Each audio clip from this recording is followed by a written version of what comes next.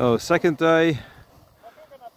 Lots of busy people piling snow, and yeah, it's in a strange way funny, because obviously we would all prefer if this would be not necessary.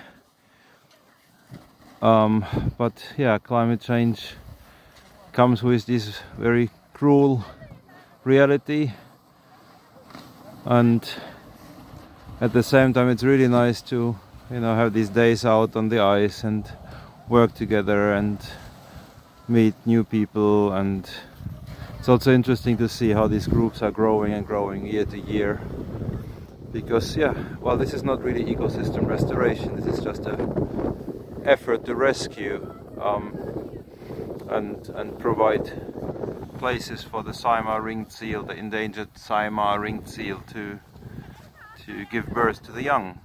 So that's what we're doing, and you can see, like, it's quite some effort also to come to these places. So it's like a lot of usually skiing, but now we have so little snow.